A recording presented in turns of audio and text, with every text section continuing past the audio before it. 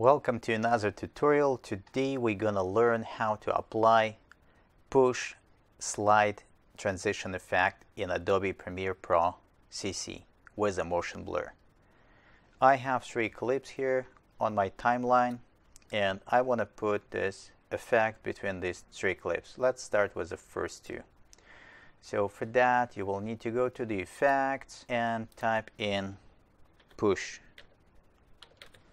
And that's going to be under the slide folder here, effect called push. We will just drag and drop this into this clips. Well, it's not always wanted to be at the center, so we just click on this particular effect we have applied and it will open this thing here, and we will go and put the center at cut, and it will be right exactly symmetrically at the center between 2 clips. So let's watch what it brings you right now. And yeah, that's already pretty good, but we want to kind of to make it more smoother and apply some directional blur here, motion blur in the middle. For that we will just go to back to the effects and we will look for directional blur. Directional blur, and that's right here. But we're not going to apply this to both clips because it's slightly kind of complicated. So we go back to our project bin, it will create new item, adjustment layer, and we will drag and drop this adjustment layer right on top here, and probably we'll make it smaller, not as big as the actual transition, but we can just create maybe this kind of size, a little bit stirring outside beyond this particular push effect. And then we will go back to the effects and we will grab this directional blur, and then we will put this directional blur right on top of this adjustment layer. So now nothing's happening because we need to make some adjustments.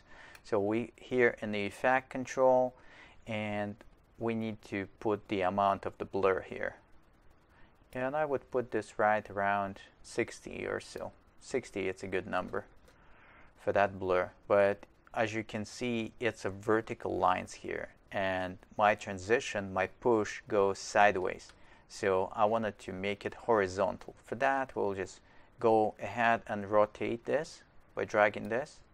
We can rotate this sideways, put around around 90 degrees. Yeah, there you go, 90 degrees. It will be horizontal.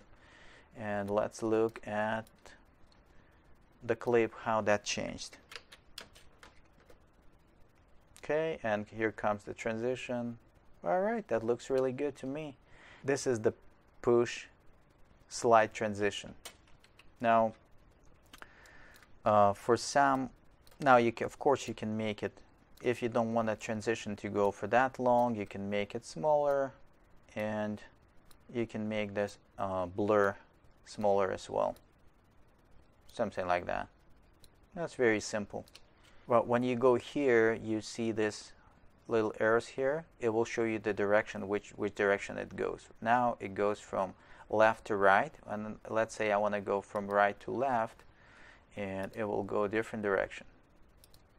Or let's say I want to go from up down, it will go that way. But for that, I would say the directional blur should be changed. So we can go here and put this value of the direction back to 0 and enter. There you go. And let's see at this one. See, that's a push back from top to bottom. Now, if you wanted to make exactly the same transition, what you need to do, just grab and create another push effect here. Type another type another push effect, push, and you grab this you grab this push and you put it here, between here. Make it shorter. Let's see.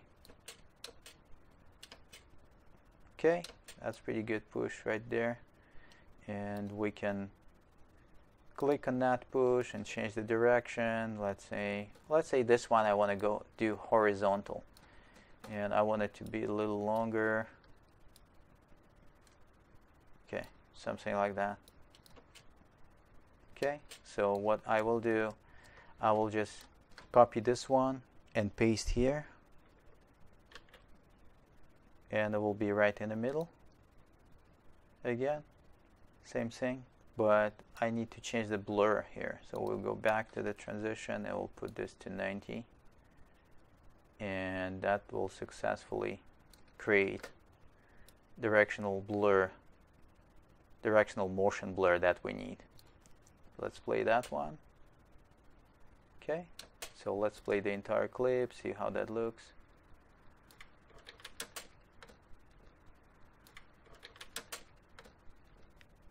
Let me know if this tutorial was helpful for you. Support the channel, like, subscribe, share. I will see you next time. Thanks for watching.